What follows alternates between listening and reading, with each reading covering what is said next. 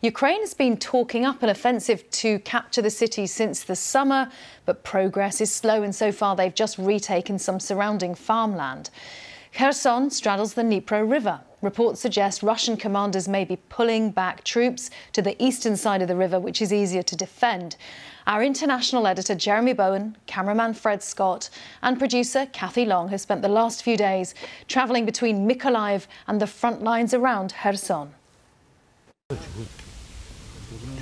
In the trenches a mile or so from the Russian perimeter around Kherson, soldiers from the Ukrainian 63rd Brigade have learnt to be cautious. They're digging in for a long winter. I love my dugout, he says. It's going to be warm. This is the ground where months of optimistic talk from Ukraine's leaders of a Kherson offensive has collided with the stark reality of pushing Russia back.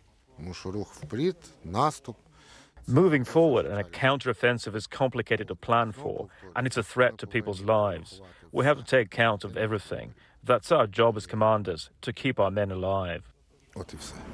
Outside Mykolaiv, the city facing occupied Kherson, they don't believe the Russians will fold.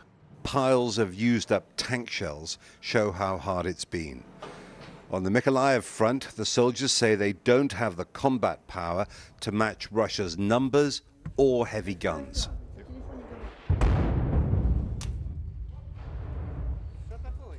They've got more military equipment, more people. Their soldiers are not trained, but they just charge forward shouting hurrah. We don't have as many bullets as they have people. You can see why the Kherson offensive is taking a lot of time. It's flat, open ground. They're under the Russian guns.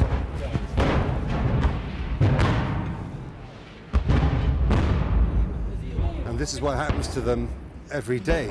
That's why, since the summer, they've been talking about it, and it's hard to move forward.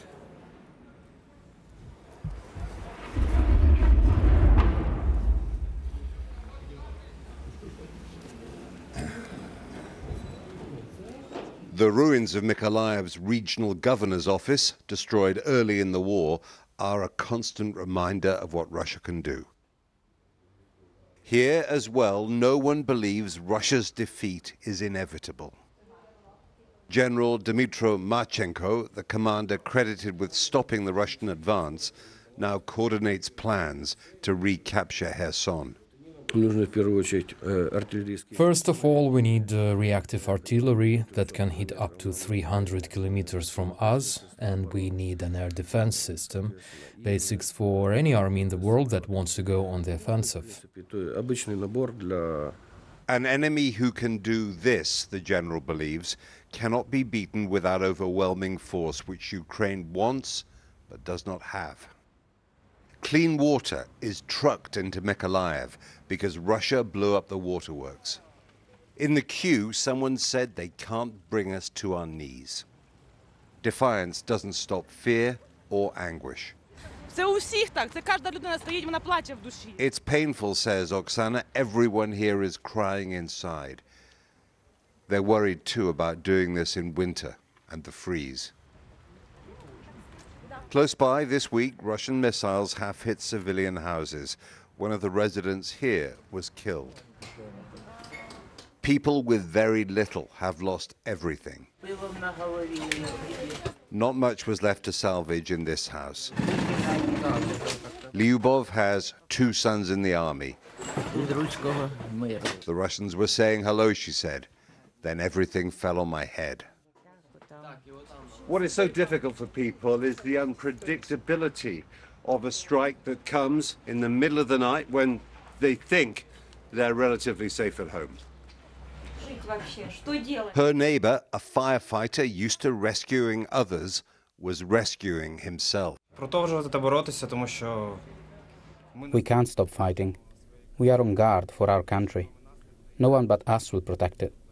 I've faced this so many times. Now it has come to my house.